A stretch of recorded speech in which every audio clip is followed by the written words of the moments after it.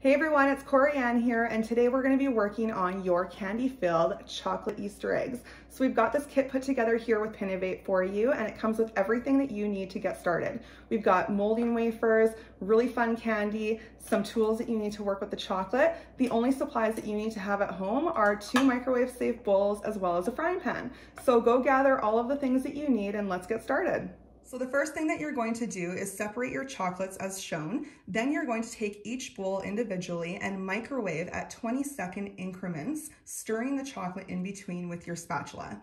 You really want to make sure that you're stirring the chocolate in between, even though at first it feels like you're just stirring the solid chocolates, but this is going to ensure that you have even heat distribution and that your chocolate melts nicely with no clumps.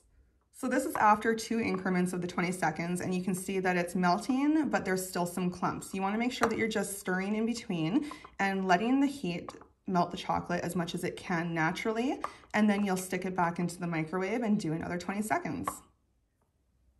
So I've got my chocolate melted and ready to go here. It's really important to remember that when you're melting chocolate, only to do so right before you're ready to mold it. When it's sitting out on the counter and not being used, it will solidify within about 15 minutes of just sitting there. So it's not a big deal if that happens. You can always pop it back in the microwave and remelt it, but it's best just to melt the chocolate right before you're ready to use your mold.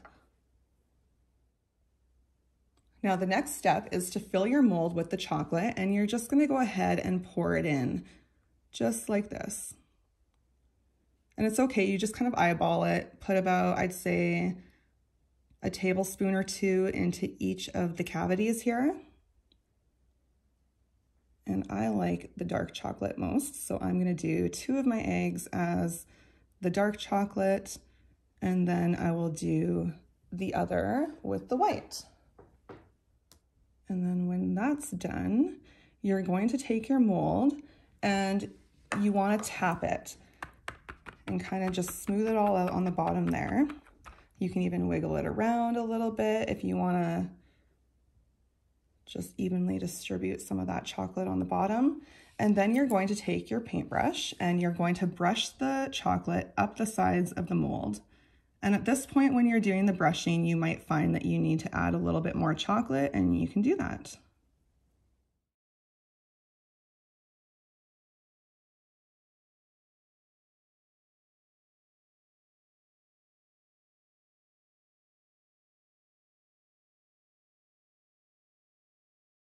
Now that the chocolate is all brushed up the sides, you can see there's no major gaps or anything. Some of it's already starting to harden already, but we're gonna go and pop this into your fridge or your freezer, whichever one, for about 10 minutes. My mold is now out of the fridge, and what I'm doing is I'm gonna go back in with my chocolate and add a second layer just around the edges here to build it up, because you can see that in some areas, it kind of slides down. It doesn't settle as evenly on the sides as it does on the bottom. At this point, you may also have to reheat your chocolate, which is totally fine. Pop it back in the microwave for, 20 or 30 seconds, and then you can go and just add that extra layer onto the sides here.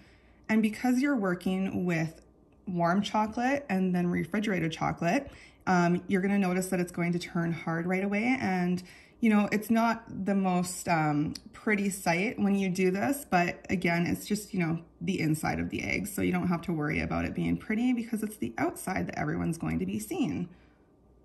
So just go around, build that up again, and then once you're done with this layer, pop it back into the fridge for about another 2 to 3 minutes.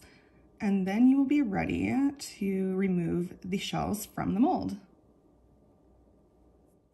Now that the chocolate has completely set, it's time to remove the shells from the mold. Now don't be afraid. A lot of people are afraid of breaking them, but you'll be surprised how robust they are when they come out. So you're just going to gently pull back and pop it right out.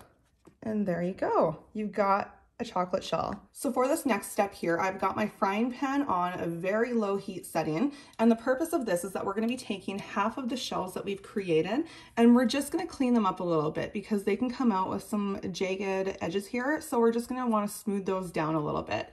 When you place your shell onto the frying pan, it's really important. You just want to put it on just for a little bit, enough that the heat can just make that smooth enough. If you leave your shell on the frying pan, obviously it's going to melt away on you, but just touch it down really briefly. And that's going to help to just smooth out those edges. Like that. Now it's time for the fun part, which is where you get to fill all of your eggs with the candy. Now we've provided some assortments of candy here that you can use to fill them up, but obviously if you have anything around your house or if you want to go, you know, to Bulk Barn and pick up some extra candy, you can do that too. This is a really fun part that you can have your kids do as well. They would love to do that, I'm sure. And you're just going to take whatever you have and fill them right up. Now you can really load these up with the candy as long as you are leaving just enough room right around those sides there so that you'll have enough room to just put that next shell right on top of it when it's time to go and seal them up. All right, so we're back over at our heated frying pan. Again, it's on a low heat and we're gonna be adhering the shells together just like this guy. So we've already done this heating process for the first shell, which is the one that holds all of your candy.